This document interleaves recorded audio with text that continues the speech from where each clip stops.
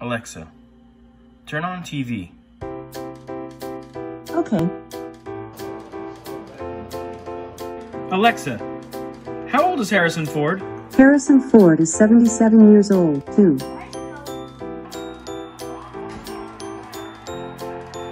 Ugh. Hey Siri, can you bring up the Eagles Super Bowl 2017? Alexa, where's the nearest Chick-fil-A? Here are a few nearby ones. Hey, you guys want to go for Chick-fil-A? Yes! Are you guys ready for Chick-fil-A? Yes! I'm gonna get waffle fries, Chick-fil-A sandwich, chicken nuggets, milkshake.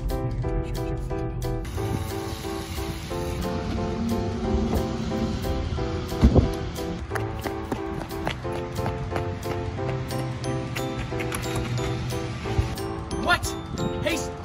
Hey Siri, what day is Chick-fil-A closed? I'm sorry, Chick-fil-A is closed on Sundays. Guys, Chick-fil-A is closed today. It's Sunday.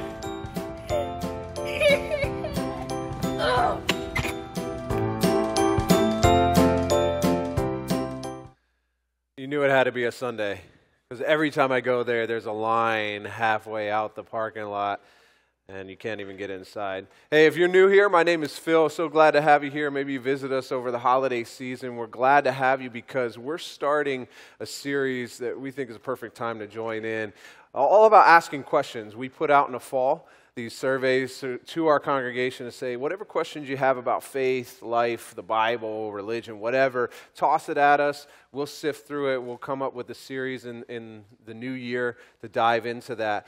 So I have to put up front, I was a little concerned about this series coming into it because I think it implies a couple things. One, it implies that we have answers to all your questions, which we do not. We do not have answers to every question that you could possibly ask. We dig for answers. We're constantly searching for answers. We're going to do our best to answer some of those questions. But, hey, you guys can join. You guys want to share. But we don't have all the answers to the questions. It also implies that we could answer some of the deepest questions in life in one sermon, and that's not true either. We can't do that in 30, 35 minutes. Some of the deep questions that you might be asking, we're not going to be able to address.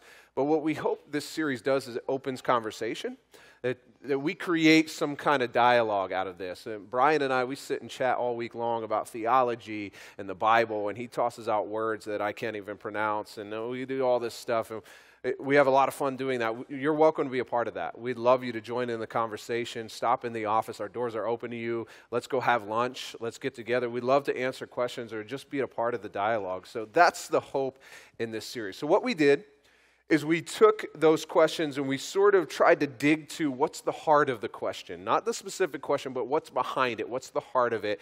Because some were similar, and we compiled those to give answers that will hopefully answer all the questions in one. And then there were other questions that were so broad that we're not going to be able to tackle in one sermon, so we're looking in the future to try to do a series on some of those questions. So if your question is not answered in this series, just keep in mind that we're hoping to come back to it in another series. But I'm tasked with the responsibility this morning of answering questions about money. Asking questions or answering questions about money. And money is a tough subject because it's so personal and private. I grew up understanding that there were two things. You didn't ask somebody, you didn't ask how much money they made, and you didn't ask who they voted for. And those seem to be open game in our culture today. But that's how I grew up. You don't ask those questions. It's sort of like you don't ask a woman if she's pregnant. I've learned you just don't do that. Unless you want to face the wrath of being wrong, you don't ask that question. So there could be a lady in our congregation who literally is about to have the baby any second now, and I will not ask. I'm not going to say anything about it. And maybe you're here and you're like, I've been trying to show my baby bump, and he's not congratulated me. He's not said anything. It's not that I'm oblivious. I'm just self-preserving. I'm not going to say anything about it. There's just certain things you don't talk about. And somebody asked a question specifically about tithing. And we're not going to dive completely into that, but I want to address it a little bit. If that word is new to you, tithing was a concept that started with the nation of Israel, the Jewish people. And it actually started long before the Mosaic Law. It started with a man named Melchizedek, who was a priest, who Abraham gave a tithe to, which the word means literally a tenth portion or a tenth part. So they would give 10%. And in the Mosaic Law, the Israelites were commanded to give a tenth portion of everything that they had. So here's a setup. When the Israelites leave Egypt, they come into the promised land. God had promised or allotted certain portions of that land to 11 of the 12 tribes of Jacob, the man who would later be named Israel, from which we get the concept, the nation of Israel. 11 tribes were given a portion. The 12th was not. The 12th was the Levitical tribe. Their portion came from the tithes of the other 11 tribes. So the other 11 would give a tenth of their wine, a tenth of their fruit, of their grain, of their oil, of their cattle. And that would be used to support the Levites as they did priestly duties within the temple or tabernacle. So that was the structure. And that tenth or that tithe was used not only to support them, but you'll read, and I put these in your notes so you can check out some of the references later, but it was used also to help widows and orphans in their community. And there's a place where a prophet came on behalf of God and spoke to the people, and God's word said, test me to see that if you give me the best of your tithe, that was what they were to give, not the least, not whatever was left over, the best of what they had. Test me, God said, and see if I am not able to open the floodgates of heaven and pour out blessings in your life. And I believe that God of Israel is the same God today. That's just a little side note. But that's the concept in the Israelite history. When you come into the church, the New Testament, understand that it was Jewish men and women who instituted the church. Now, the word tithe is not used. And we don't talk about tithe here at CFC because the word is not used in the New Testament. I'm going to explain why we talk differently about that concept. But you'll see maybe similar concepts pull into the church. As you move into the church, there are challenges for them to care for one another, particularly widows and orphans. That's something that New Testament writers write about often, care for the widows and orphans. You see that in the start of the church, they're caring for widows and orphans. People are selling their possessions, some are selling properties and homes to take care of each other in the church. That was their heart and responsibility. And you read in 1 Corinthians 16, Paul says, I'm coming, and when I come, put aside put aside your gift the first day of every week that you're going to take, and I'm going to take back to help the church. So it was a concept that I can see where somebody could argue it sort of flows into the New Testament church. But what we believe is that's just a starting point. What the New Testament authors actually call us to is greater displays of generosity and sacrifice that are more in tune with the generosity and sacrifice that we see in Jesus Christ. That it's a tenth portion, or that concept is just a starting point that springboards us into greater generosity. And we believe that because I think that there's a connection between our spiritual lives and what we do with what we have. So Jesus said this, he says, where your treasure is, there your heart will be also. And I love that he uses the term treasure.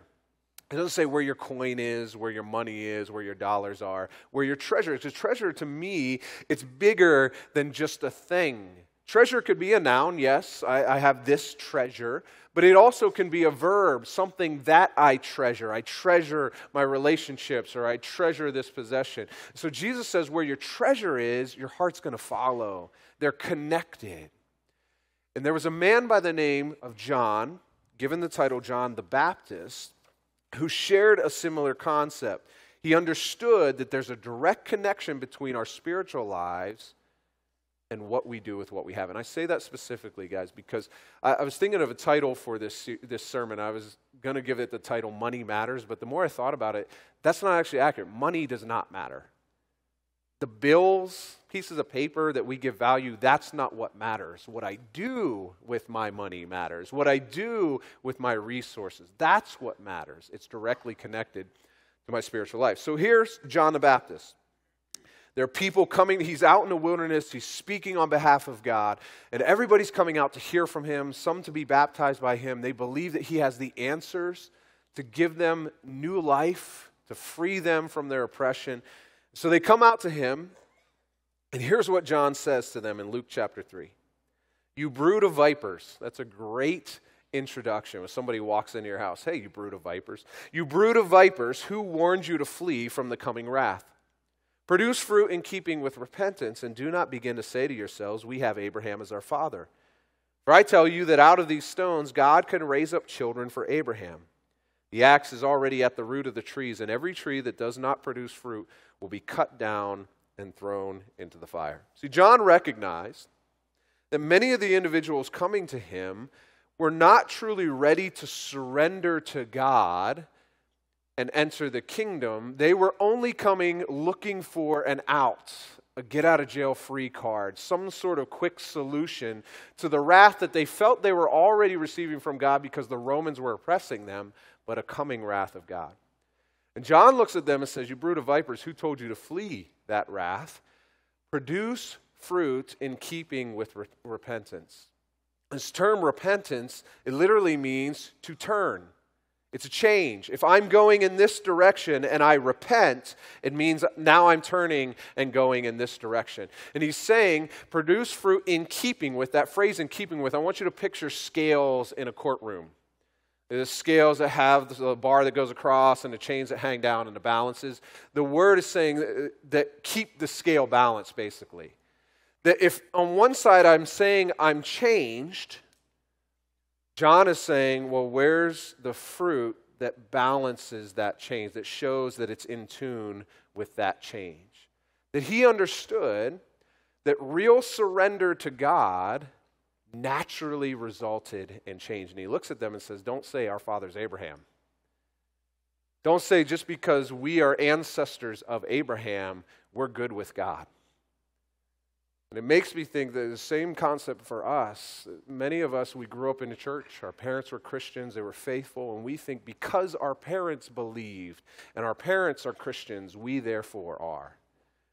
But each one of us individually has a responsibility to believe in Jesus Christ. Do not say your father is this or that. Rather, have you individually believed in Jesus Christ? And when I do, and I surrender to him, every New Testament author understands a concept of change that will occur after that. I love how Paul says it to a young pastor named Timothy. He says, be diligent in these matters, give yourself wholly to them so that everyone may see your progress. Notice that he doesn't say so that everyone will see your perfection. He doesn't say devote yourself to these things, be diligent in these things, so that in the end, the whole world will see how perfect you are. He says so that they will see your progress. That who you were yesterday, you're not today. And who you were 10 years ago, you won't be 10 years from now. That there's this expectation, not that we achieve some sort of perfection that only Jesus Christ has, but that we are progressing and changing. And I'm not who I used to be. And John makes this connection between what we have and what we do with what we have in our spiritual lives. So they ask him, okay, produce fruit in keeping with righteousness. What do we do then? Here's his answer. It says, what should we do then? John answered, anyone who has 2 shirts should share with the one who has none. And anyone who has food should do the same. Even the tax collectors came to be baptized. Teacher, they asked, what should we do? Don't collect any more than you are required to, he told them. Then some soldiers asked him, and what should we do? He replied, don't extort money and don't accuse people falsely. Be content with your pay. Did you notice a common thread in his response? Every single person, every different group asked, well, what should we do? You're saying, do the things that are in accordance or in balance with change. What is that? And in all 3 responses, he gives them something that's connected to what they do with what they have, their resources. He draws a direct connection between our spiritual lives and our financial ones. As I thought about this, I think about, what do I want my children to know? My children live in a culture, we all live in a culture that tells us what you have is what matters. Your clothes, your car, your house, what you have is what matters. It's what defines you. It gives you value. But that's not the truth, and it's not what I want my kids to know. What I want them to know is they're already defined by Jesus Christ and what He's done for them. What they do with what they have matters. You may have a lot in this world. That doesn't mean anything. What do you do with it? You may have very little in this world. That also does not mean anything. What do you do with it? What I do with what I have is what matters. So we're left with the same question that these men and women asked John. What do we do? I think there's an answer in his response. One, be generous. He looks at the individuals who come to him first. He says, if you have 2 shirts, give 1 shirt to the person who has none. And we don't quite get that because in our culture, we swim in clothing. We have piles of clothing. We go to our closets full of clothes and say, I got nothing to wear. I don't know what I'm going to wear today. We have so much clothes, the concept doesn't even connect with us. I was serving at a thrift store down in Philadelphia years ago, and I remember them telling us that they sift through 2 tons of clothing a day. 2 tons of clothing a day. He says to these, in their culture, if you had multiple pairs of clothing, you were doing really well. Notice what he says, if you have 2 pairs of shirts, if you have 2 shirts, not if you have 10 shirts, 20 shirts, if you have 2 shirts, give 1 shirt to somebody who has none. I don't have to have a lot to be generous. We have this perception that if God just gave me a little bit more, then I could be more generous with people. But generosity is not based on what I possess, it's a heart attitude. So am I willing to share what God has blessed me with? I think we get caught up in our culture of affluence and luxury and think that I need to reach a certain standard of living, and until I do, I have no wiggle room in the budget to care for anybody else. But John says, be generous. What should you do? Be generous. My mom was in town over the holidays, and some of you may know I've shared this in recent sermons that we've been trying to help clean out my grandmother's house. My grandmother passed, my mom inherited it at home, and my grandparents were hoarders. And I guess we labeled that because it became a show, whatever, but they were. When I went into my grandparents' house, there were boxes and clothes and stuff that went to the ceiling. You walk through aisles in their house to get to certain places. I never saw the kitchen table in their house except for twice a year. My grandmother would clean it up. When we were kids, if you ate a yogurt in a little plastic container, if you went to throw that yogurt away, the container, she would say, no, I can use that. So you had to rinse out this plastic container and put it somewhere in the house because she might plant something in it, or they were legitimate hoarders. So recently, my mom and my brother have been trying to clean out. They have multiple trailers on their property. They have a big property. They have multiple trailers filled with stuff. So my brother and my mom have been cleaning out, and she said, as I was cleaning out one of the trailers, I came across this box that was filled with material for sewing. Now, I'm not trying to defame my grandmother. I'll put that out there. I'm not trying to defame her. She's a wonderful lady. But she had this box filled with material for sewing, and my mom said, years ago, I asked her, hey, you have all of that sewing material you're not using. I could use it. Could I use it? And her answer to me was no. And then what she did is she took that box, walked hundreds of yards from the house down to a trailer, put it away in that trailer so that nobody could find it, until decades later, my mom's cleaning up this mess, finds a box of cloth that's been used by skunks and squirrels and every other rodent you can think of, and it's a literal picture of what Jesus says, don't store up treasures on earth where rust and moth can destroy. What was the point of that? What was the point of stuffing something away so nobody else could use it, only for decades later it to rot away, be invaluable, be useless? I remember as we were cleaning one of the rooms, it was a room that when I was a kid I never actually entered because it was so full of things you could only peek your head in the door and wonder. As a kid, maybe there's treasures in there somewhere and you're wondering. We started cleaning that room out and pulling stuff out, and we came across this beautiful rocking chair. It was a love seat, two-person rocking chair, beautiful craftsmanship. And my mom started telling me a story that her parents got that when she was really young, like a toddler. And her and her sister were never allowed to sit on it. And what my grandmother did was took it back into that room, surrounded it with a bunch of stuff, and we never saw it until 40, 50 years later. Now, I'll tell you, my grandmother is presently with her Lord. I can guarantee you she could care very little about a box of cloth and a wooden rocking chair. We get so caught up in this stuff. What does it really matter? So my mom's stories are I never got to touch that thing instead of, man, I can remember when I was a kid, me and my sister rocking on that and just all the joys we had. Be generous. There's far more beauty and eternality in generosity than in hoarding. Second, avoid greed and self-indulgence. When the tax collectors come to him and say, what should we do? He says, well, stop taking more than you ought to take. Now, understand, in their culture, I don't think we have a whole lot of love for tax collectors. I say it as if like it's different. If you're a tax collector, and we do love you, we just don't love that you got to take our money. But in their culture, it was almost more difficult because a tax collector was a Jewish individual taking from other Jewish men and women to give to the Romans who oppressed them.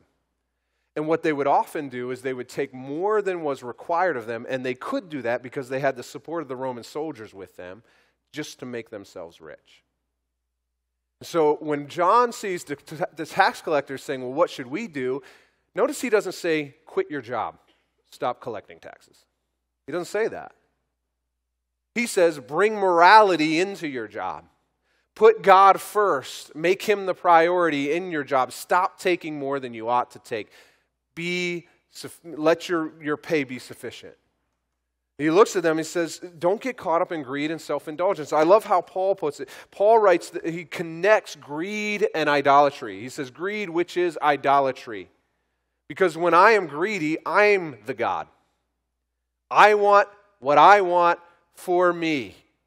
Jesus would actually say to the religious elite, he says, on the outside you look really great. You sound really great. But inside you're full of greed and self-indulgence. It's all about you. What you desire. Self-indulgence is a very difficult thing to break free of. We've been trained it since we were children. Everybody exists for us. Some of you, your parents of middle schoolers, you know that world. Well, mom's going to come and pick up the soda cans, or mom's going to do this or that. And I always tell our students, don't listen, your parents are human beings, not robots. They get depressed too. They feel lonely sometimes too. They have bad days too. They want to quit sometimes too. But guess what? They don't. To support you and care for you. Maybe instead of thinking they're robots who only exist to meet your needs and indulge you, you walk in the door and say, hey mom, how was your day today? Hey dad, thanks so much for what you do. I know it's tough out there. What if we started looking at the interest of other people and considering what they've done, not solely being self-indulgent? I think there's a movement right now called the minimalists, and I think they're onto something. And I mean real minimalists. Like there are people out there who they have one fork, one spoon, one bowl, one plate. Really tough to host. Really hard on hospitality. But imagine that. Imagine if your sink was never full of dishes. I was thinking about it this morning. How could we pull that off? Like each of my kid has a color. They have one colored fork. Like Owen has pink forks and pink spoons. One. And if we go to eat, and he's like, I don't have a fork. Where's the pink one? Hey, if you didn't wash it, you don't have one. We got one. That's all it is. I mean, there's something there to just say, you know what? I'm not going to get caught up in all this stuff. I think we need to learn this concept of serving others and putting these things aside, not become greedy and self-indulgent. Third, learn contentment. As the soldiers come to him and ask, what should we do? He says to them, Stop extorting people. Stop using your power to take from people. Be content with your pay, he says. I love how one of the authors in Proverbs puts it in Proverbs 30, verses 8 through 9. He says, "Give me neither poverty nor riches, but give me only my daily bread. Otherwise I may have too much and disown you and say, 'Who is the Lord?' Or I may become poor and steal and so dishonor the name of God." I think we as Americans often fall into the first category, where we have so much that it's so easy to forget God. Who is God? Why would I even need him? We live in so much affluence. We have so much. We forget. He says, God, don't give me so much that I forget you, but also don't give me so little that I might do something that would dishonor your name. Because I've recognized in my life that God continues to meet your needs. And the start towards contentment is an understanding of the difference between a want and a need. We have very skewed perceptions of need in our society. When our 7-year-olds say, I need a phone. No, you do not. You want a phone. When you can, and listen, we're all different. I was talking to somebody the other day about my 13-year-old, about to be 13-year-old. And I was saying it's hard to shop for them for Christmas because it's different now. They said, well, do they have a phone? I'm like, no, not happening. When he could afford his phone, he can have a phone. But until then, he's not getting one. We have this concept of need and want, and they're very skewed. Contentment starts with understanding what I need. God always has proven in my life to provide what I need. There have been times in my life, and I know this has not been everybody's experience, but there have been times in my life that God has done the miraculous. Where I can remember when my wife was pregnant, times when she was pregnant, we were living in Florida, and our income was what it was, and our budget was what it was, and they were right in line. She would say, I have to stop working. And I would ride home saying, God, I have no clue how we're going to make it work. And a check would show up in my mailbox at the church. I've had checks in the mail moments in my life. And God has performed miracles, but he always does it through his people. Now think about that for a moment. You could be a part of God's miracle simply by saying, I'm going to use God's resources the way he leads me to use them. And be generous. God continues to meet our needs, but contentment in truth is found solely in understanding what I need more than anything in the world is Jesus Christ.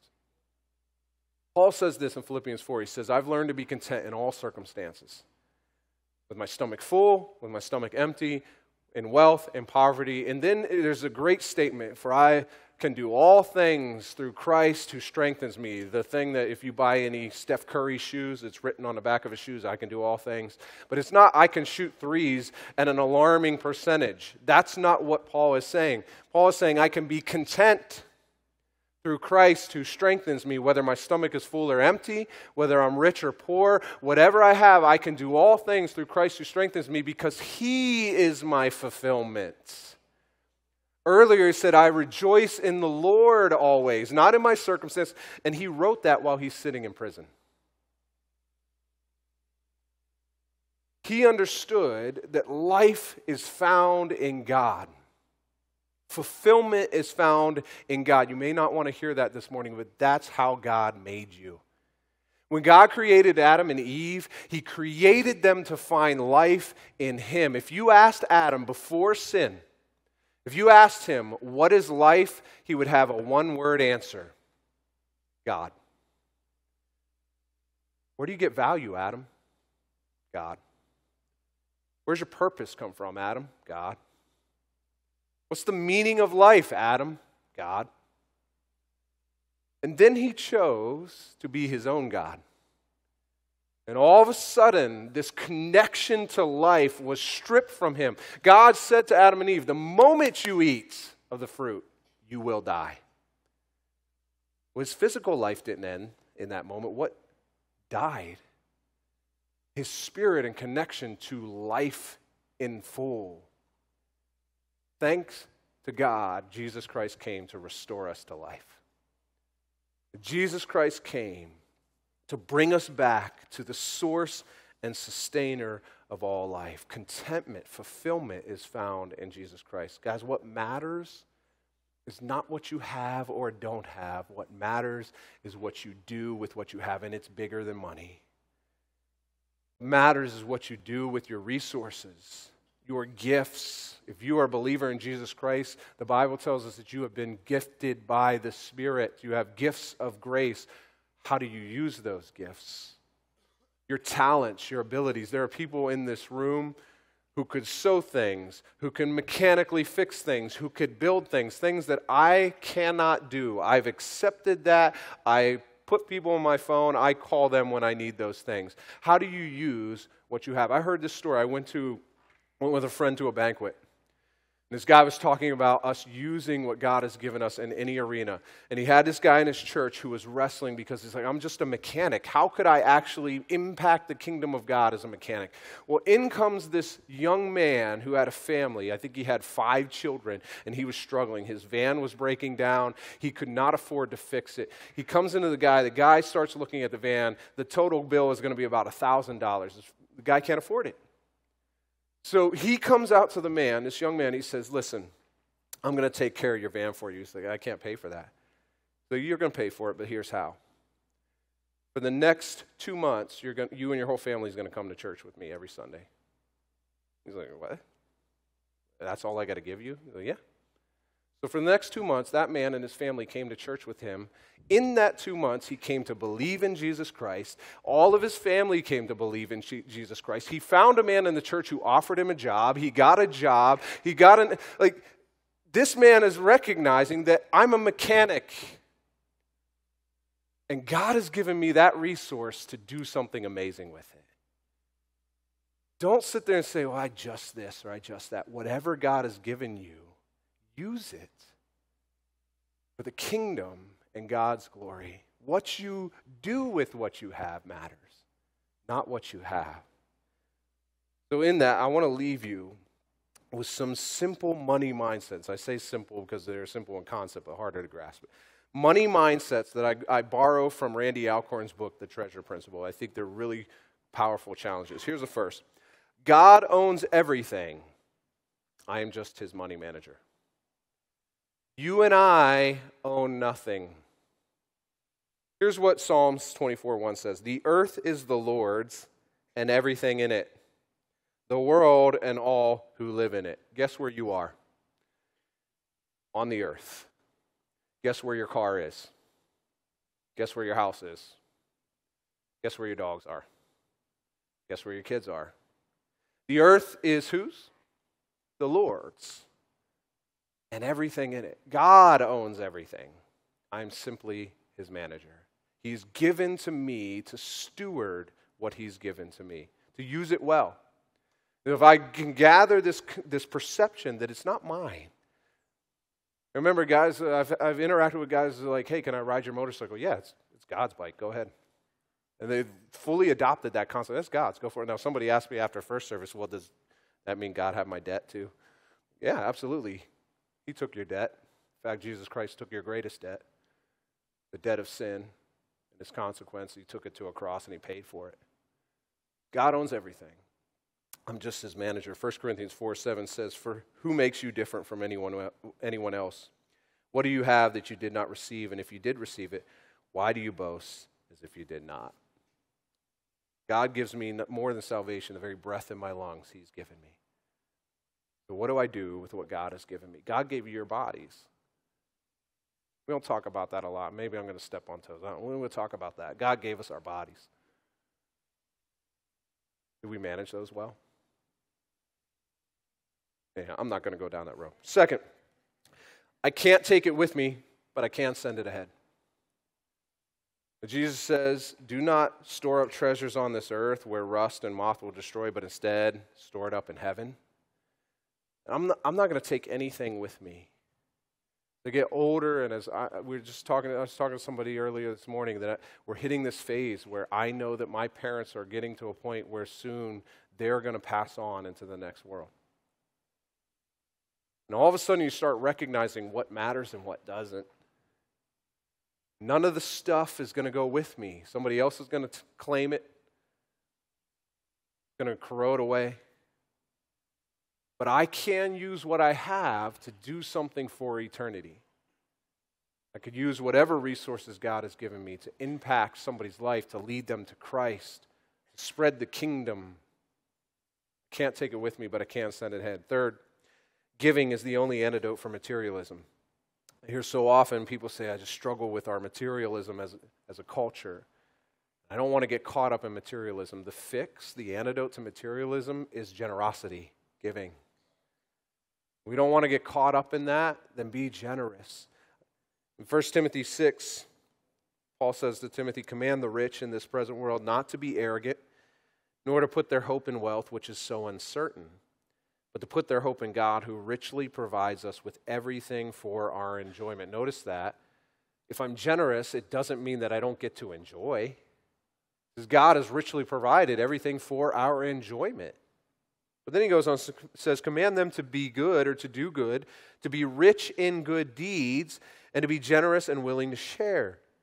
In this way, they will lay up treasures for themselves as a firm foundation for the coming age, so that they may take hold of the life that is truly life. Some of the most generous people I know, when I talk to them, guess what words they use? It's fun. It's fulfilling. It's exciting. It's encouraging. Those are the terms. That's when he says that they may take hold of life that is truly life. Generosity creates real living. And when somebody's caught up in trying to get the next thing and have the next fulfillment, what I hear is empty. Yeah, it wasn't that great. Wasn't all it's chalked up to be. Generosity is the antidote to materialism. Here's the fourth and final one. God prospers me, not to raise my standard of living, but to raise my standard of giving. In 2 Corinthians chapter 9, Paul writes, remember this, whoever sows sparingly will reap sparingly, and whoever sows generously will reap generously. Each of you should give what you have decided in your heart to give, not reluctantly or under compulsion, for God loves a cheerful giver. And God is able to bless you abundantly so that, here's why he's able to bless you abundantly, so that in all things, at all times, having all that you need, not want, you will abound in every good work. God is able to bless you abundantly so that you can be a blessing to other people. As it is written, they have freely scattered their gifts to the poor, freely toss it away, and what they receive in return, their righteousness endures forever. Now he who supplies seed to the sower and bread for food will also supply and increase your store of seed, and will enlarge the harvest of your righteousness. You will be enriched in every way, so that you can be generous on every occasion. And through us, your generosity will result in thanksgiving to God. What I think Paul is saying is that if I live with this concept of, okay, God, I'm ready, but I stay here. As God gives, the hands are open, ready to give it away, ready to bless others, ready to be generous and care for others. I have open hands to still receive. The moment I start trying to grip to what God has given me, I not only close my hands to generosity, I close my hands to the blessings that God wants to continue to pour out in my life to be used for the service and goodness of others. You may not have a lot, but you do not have to have a lot to do something that matters. What will you do with what you do have? That's what matters. You will never be defined in this church by what you have. We want to be caught up with what we do with what we have. The grace that God has given us, the blessings that he has given us, to live in tune with the generosity and sacrifice that has been given to us through Jesus Christ, who not like an earthly father gave 10% to a priest, like a heavenly father gave everything to us. So if you have the means to meet a need, then meet it. If not, it's not on you. But be willing Say, God, okay, it's yours. Whatever you want to do with it, do with it. It's not a sermon about give us your money. We want your money as a church. It's not what it's about. I want you to experience life that is real life. And it's not found in stuff. It's not found in, like my grandparents, filling up the house. Found in opening my hands and being willing to serve as God calls me to serve. God stirs in you. There's a guy named Francis Chan. I'm going to close here, seriously. There's a guy named Francis Chan, he's a preacher, pastor. He, in a personal conviction, got to this point where he said, if God says love your neighbor as yourself, that means 50% of my income goes to somebody else. Now that's wild. And I'm not there. But that's his conviction. And he said, okay, let's go. And he figured it out. However God stirs in your heart, he says God loves a cheerful giver. However God stirs in your heart, listen and respond and trust that God can take care of your needs. We're not going to close in a money song. We're not going to sing any mo money, mo problems, any of that. Just going to close in prayer and let you go. But God, I thank you so much for all of your blessings in our lives. We fail to see them so often. We fail to recognize that we have been blessed abundantly, the things that we have in our culture and our society. I know there are men and women in here who help support kids all around the world, kids in the Dominican, who just getting fresh, clean water it's a process. Lord, we have so much abundance. Lord, help us to use it to further your kingdom, to expand your glory in the world. We would not get caught up in self-indulgence and greed, that we would live with open hands to serve one another, to care for one another, to experience life that is really life. I pray this all in Jesus' name. Amen. Thank you, guys. Hope to see you back next week.